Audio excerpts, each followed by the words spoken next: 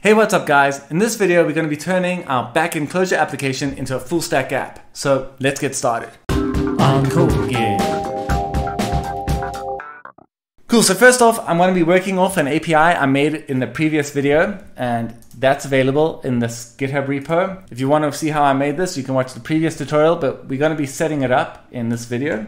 So I'm just going to copy the link here and git clone this. I'm going to clone it into short URL app. And essentially what this repo does is it's an API where we can post a URL to it. We get back a short code, and that short code will allow us to redirect to the longer URL.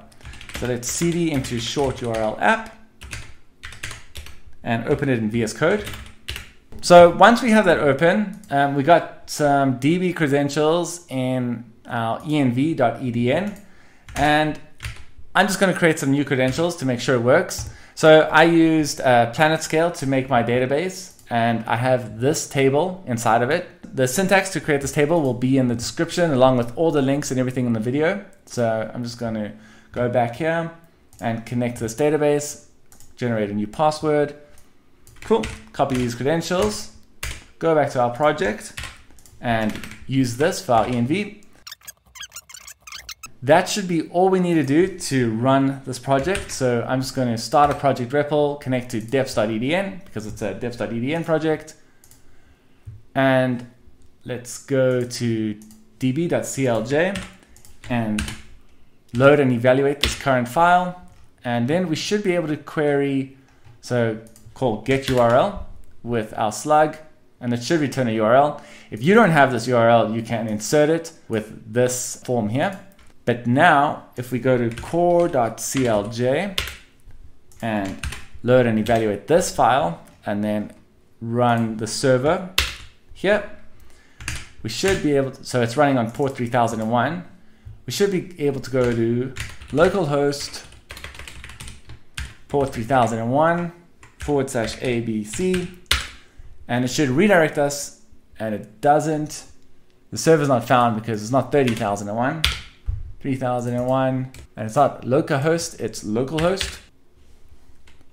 Cool, it took a while to get there, but we got there. So now we have our project running. Let's add a front end for this. So the libraries that I'm going to be using are Shadow-Cljs, and Shadow-Cljs will allow us to compile our ClojureScript into JavaScript. Helix. Helix is a library which allows us to write basically React in ClojureScript. If you're familiar with React, then Helix will look familiar to you. And then we're going to be using Tailwind CSS to style the application. So I'm just going to close this GitHub repo here because we don't need it anymore. We don't need Planet Scale anymore. We can get started by setting up Shadow-Cljs. Let's do that. So what I'm going to do, well, the first thing I want to do is just separate our Clojure from our ClojureScript. I'm also actually, well, I'm going to stop this REPL. So I'm going to stop the server, and then I'm going to kill this REPL. And then what I want to do is create a new folder in source called CLJ, and this is going to house all our Clojure. Move that there. Then inside CLJ, well, inside source, I'm going to make a new folder. I'm going to call it CLJS. And inside of that, I'm going to make a new folder called app. And inside of that, I'm going to make a new file called core.cljs. And then I'm going to change the namespace to app.core. Save this. And I want to make an entry point, well, an entry function to our application. So I'm going to define a function here called init. And all this is going to do is console.log house it. And we are going to export this by creating some metadata. And cool.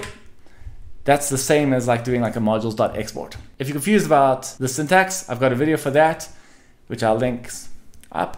This is just how we run console.log.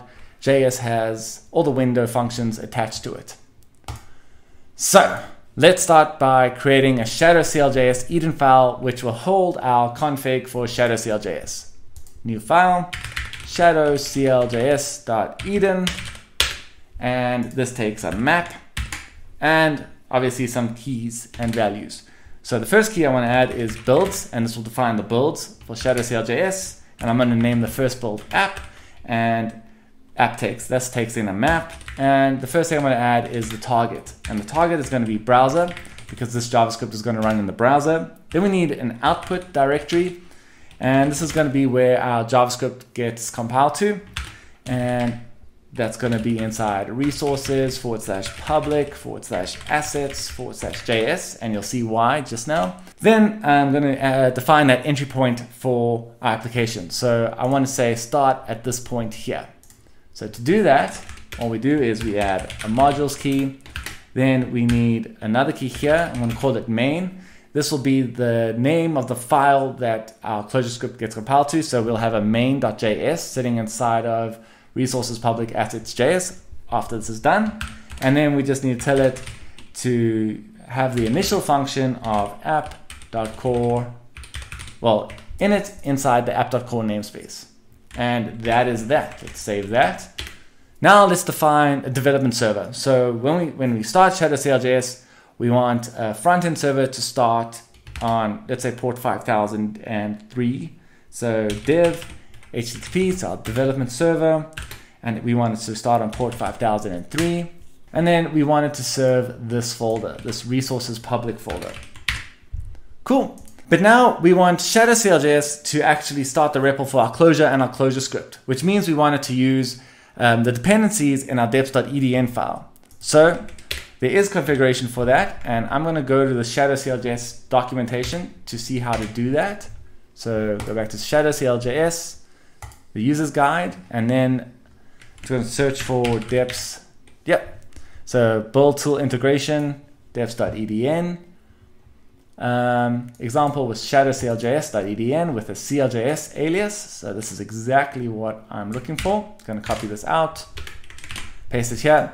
So this is saying use our deps.edn file and use the CLJS alias in that file. So we're going to create that alias, and it's going to have the Shadow-Cljs dependency. So let's go to deps.edn and add that alias.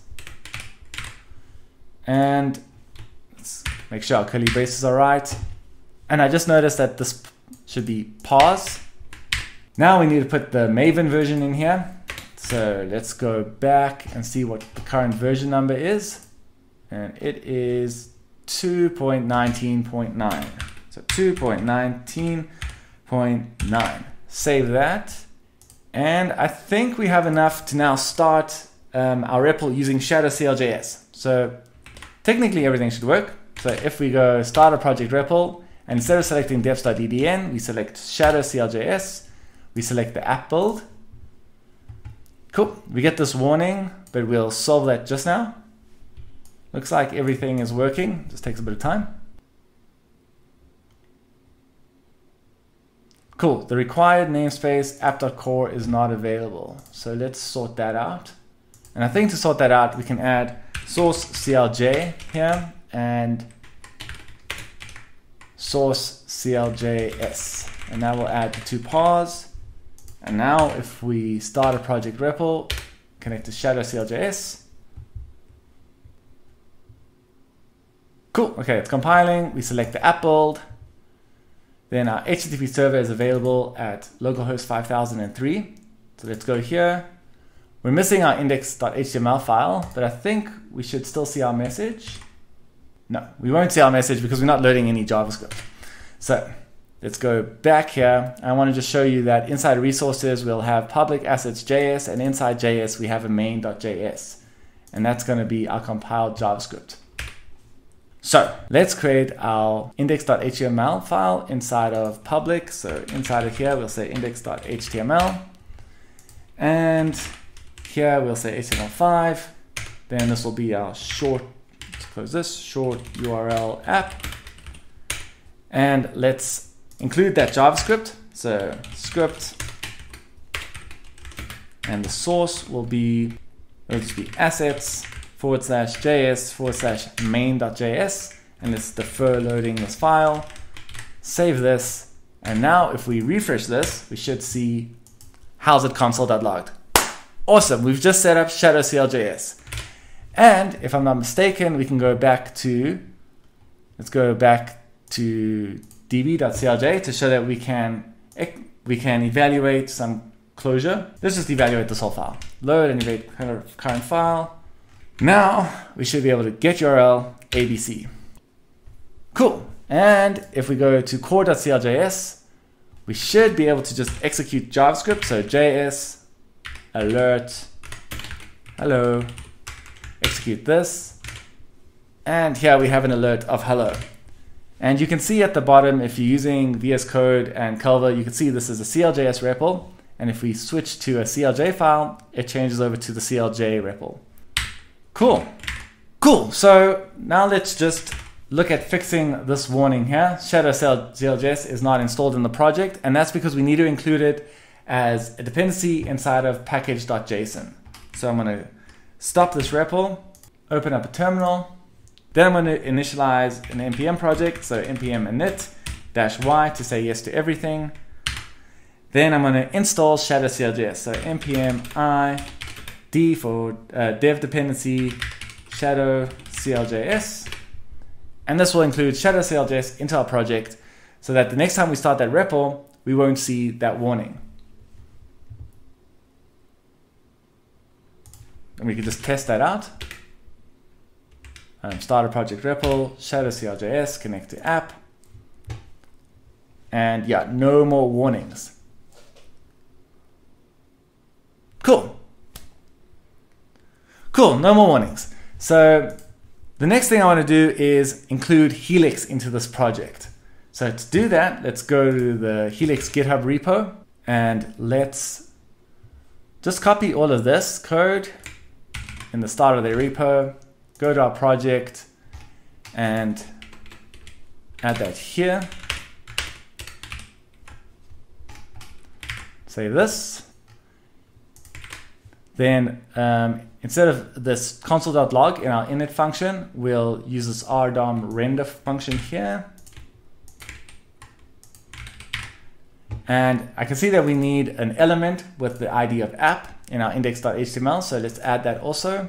Inside of body, I'm just going to create a div, and the div will have an ID of app. Cool. But now we also need to install. If we go here, we need to require Helix as a dependency. So I'm just going to click here and copy this. Then let's go back to our deps.edn. Close this here, and let's add the dependency here. Cool, so now we have Helix in our deps.edn file, but I think we also need React. I think it says so here. You need React and React DOM. React and React Refresh should be installed automatically. Install the corresponding version of your renderer, example React DOM. So let's install React DOM. So to do that, we open up our terminal again and go npm I react DOM. Cool. So now if we go back to core.cljs, I think this will work. Let's start a project REPL, Shadow-Cljs, connect to app,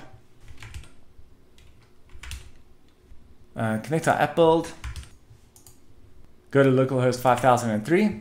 Cool, and it's working. And if we type in here, that works. Nice. Now I know if we, let's just make this bigger. I know if we go inspect and check out console, we're going to get this warning. React DOM.render is no longer supported in React 18. We need to use create root. So let's see how to do that. I'm just going to copy this.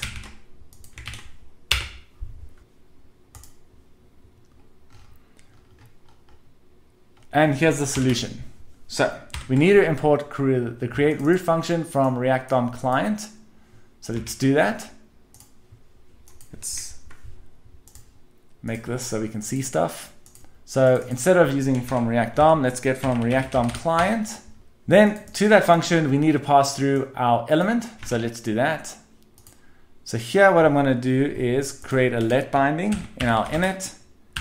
And I'm going to define a root variable, and with rdom create, let's just evaluate this. I don't know how this came here. Evaluate this, save. We'll have a create root function. Then we need to pass through our element. Then I think we call render on root. Let's just see. Yeah, root has a render function and that takes in our app. So here's our app, and here we're going to call .render on root, and just move this into here, into our let binding, get rid of this, save, and I think that should be it. Let's go back to our application. Okay, and it's not working because create root is not a function. Let's go back and add an E here, spell it properly, refresh. Awesome, now we don't get any console errors. Cool, so now Helix is working and we're getting no console errors. Let's look at making the front end for our application. So essentially I want the front end to be like an input box with a button. You click the button and then you get back the URL that you're supposed to be redirected to. So we can get rid of this greeting component. State, set state, use state. So the initial state of this is this map, and it doesn't make sense to have name. Let's have URL, and we can default that to an empty string. Welcome, we don't need that. We don't have our greeting component anymore. The input on change, when we change the value of this input, it should change the URL value, and the value should be the URL from our state. So save this, refresh. Cool, this should be updating the state. Now I want a button, so let's add a button here, D button, and the button should say shortened URL. Save this, make sure we have a button. Cool, so this is basically what our UI is gonna look like. So before we add the functionality, what I wanna do is make our backend actually serve the index.html file and the JavaScript along with it. So let's set that up. So I'm going to go back to our project and just close all of this. Then I'm going to go to our core.clj file. And essentially what I want to do is right now, if we start the server, so I'm going to start the server, load and evaluate the current file, start the server. And if we go to port, I'm just going to open a new tab here, go to localhost 3001. If we go to a blank path, we get create redirect screen, and that's this response here. So instead of returning that, I want to return our index file. So let's create a function at the top here called define index, and we essentially just want to read our index file from a server and serve it.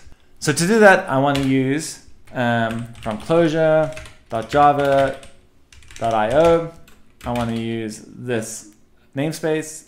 So I'm just going to import this as IO, and here IO, we can read from our resources directory, I think resources or resource, and we want to read our index.html file. So that's at public/index.html, and we want to slurp that, and that will just read that file. So if we evaluate this function and run index here, and I think this isn't happy because we need to add our resources directory to our pars in our deps.edn file. So go deps.edn, let's add resources here. Save this. Oops. Let's restart our REPL. Close this, close our output, close our deps. Then let's connect to our app build. And then we can load and evaluate the current file.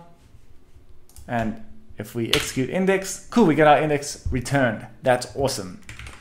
So now instead of returning this string, we can return the contents of index. Save, go back to Firefox, run this. Okay, we need to start our server again. So let's start server. Create redirect screen. Why?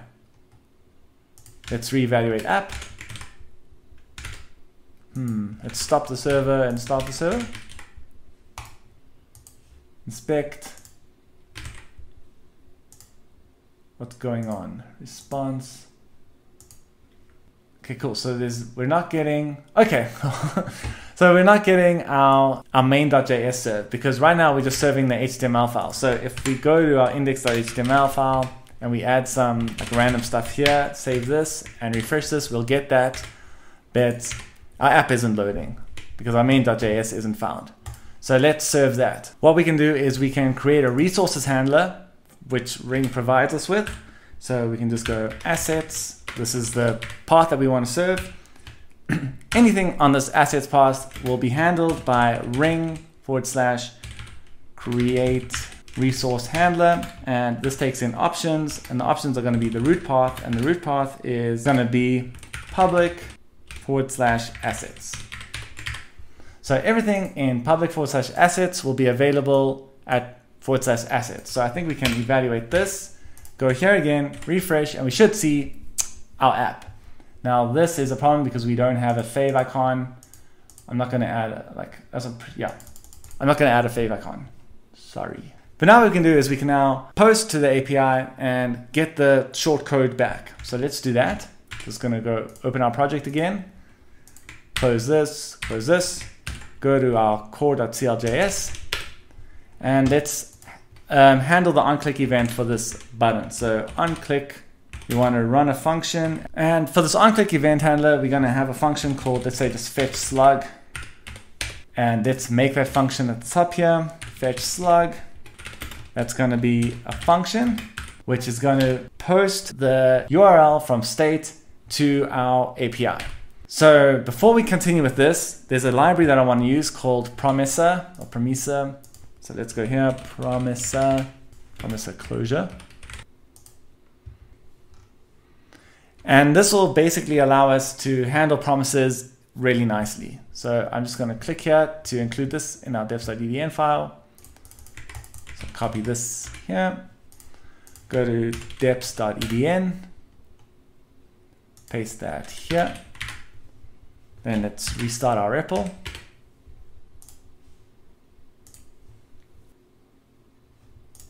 Go back to core.cljs and let's just look at how to use this.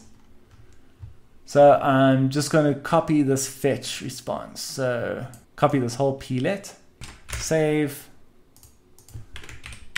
We just also need to include Promissa. So let's just go to require and copy this here.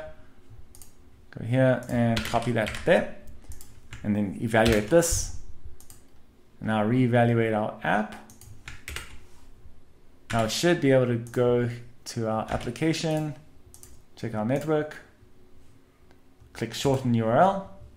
Let's refresh this. Okay, cool. We have to start our server again because we restarted our REPL. So go to core.clj, load this file, then start our server. Go back here, refresh, click shorten URL, and we see we're getting a UUID back. Okay, so what's happening here is we're running a fetch on this endpoint and we're awaiting the result. The result is going to response. Then we're calling .json on the response and we're seeing, well, we're not actually seeing the response because we're not doing anything with it, but I think we can do something like this. Let's go print line, save this. And now if we run this, we should see a console log. Yeah, okay, now we still have a promise. So what we can do is we can name this underscore response. And then if we grab the response from here, we can name this response. And now if we print line response, so we're going to await the result of this, then await the result of this, then we're going to print the result. That's because we need to call get .json on this response. So just to make clear what's happening here, so we're basically awaiting fetch here of this, and that's going to be, if you're writing this as JavaScript, this is what this would look like.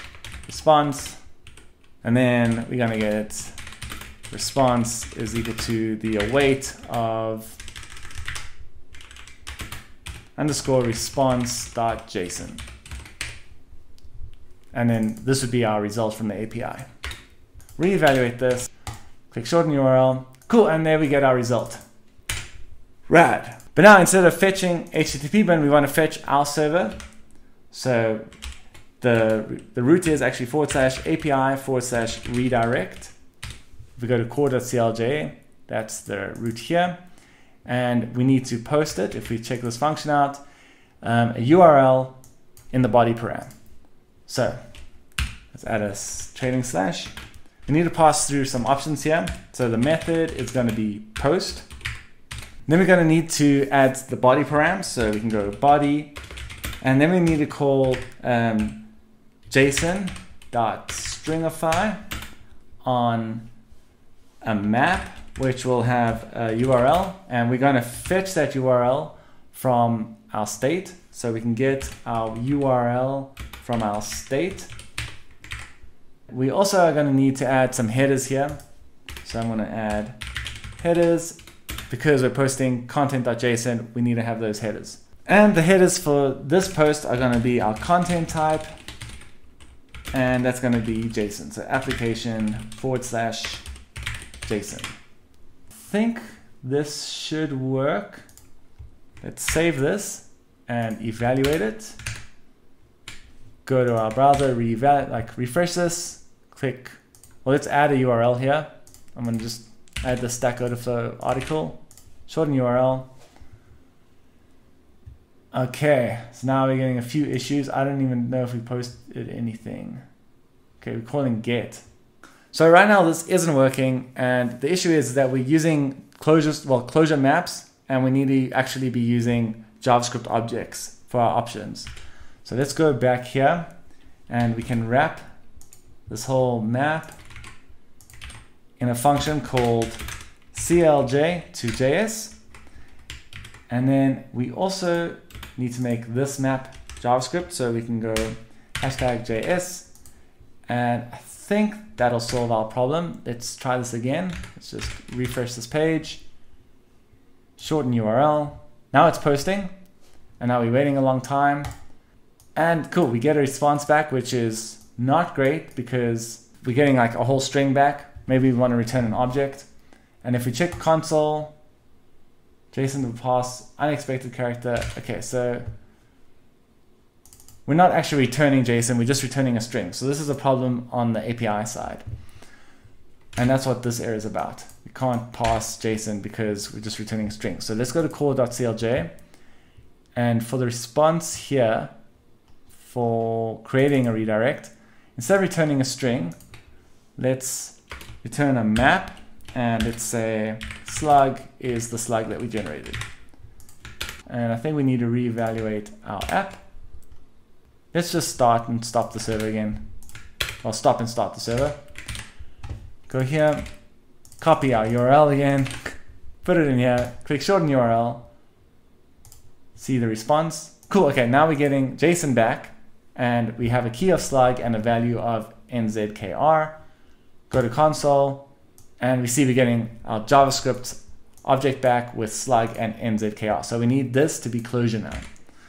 So let's go back to core.cljs, and let's convert this response to Clojure.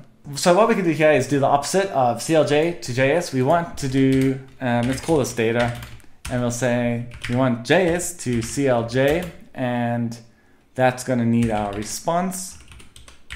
And we can also say keywordize keys to true, and that will keywordize our keys. So now if we print line data, JS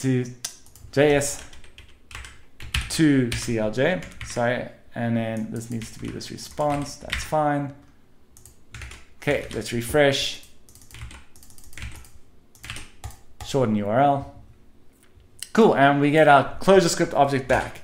So now what we can do, instead of printing that out, we can call set state, and we can associate slug on our state with the value of slug from data.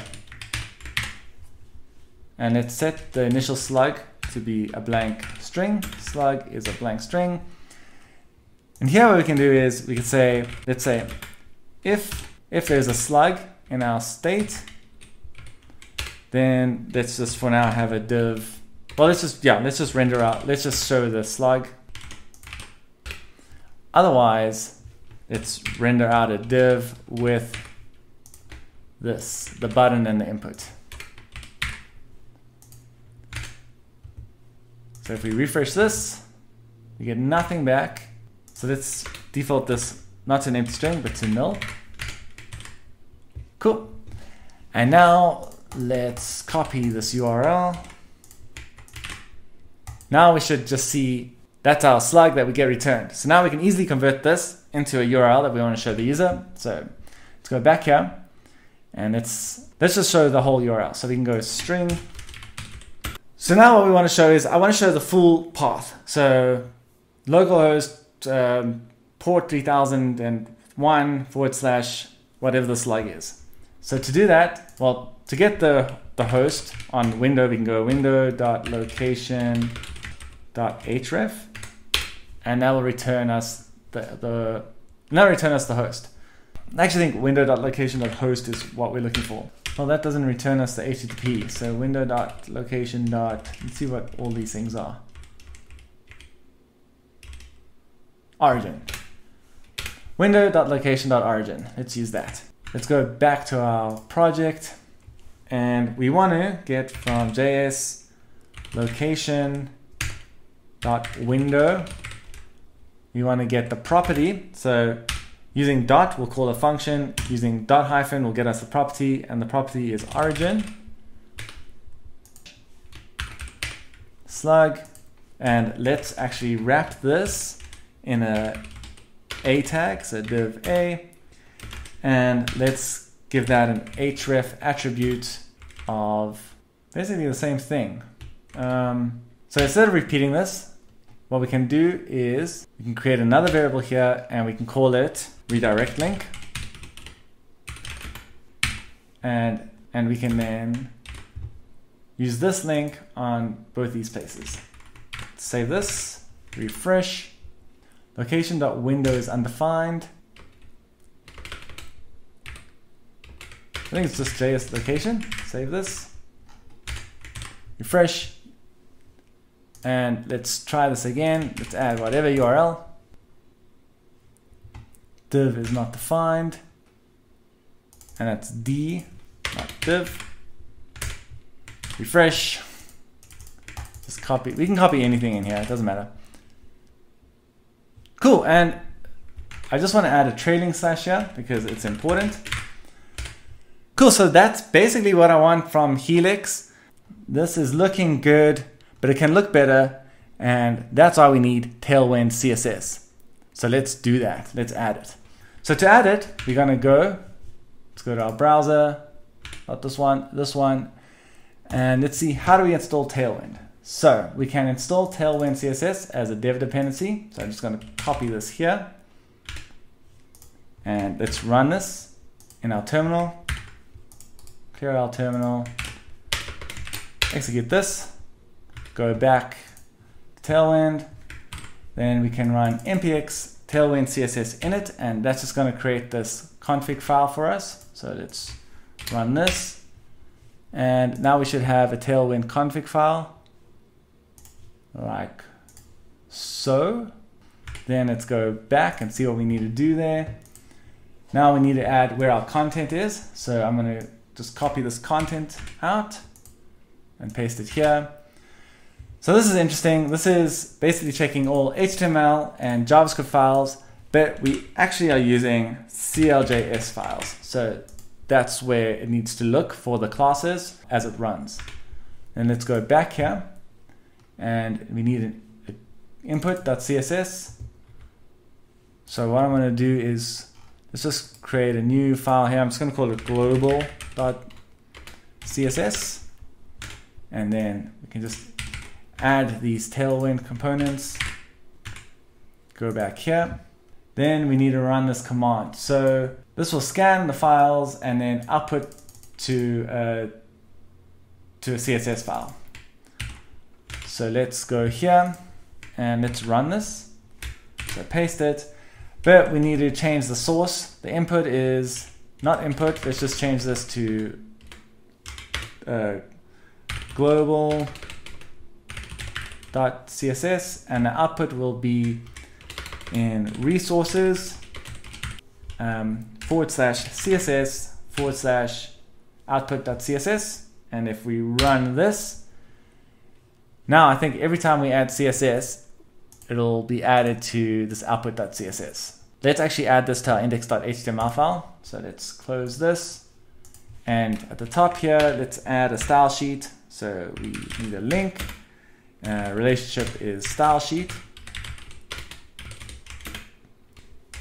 And then the href would be assets /css /output.css.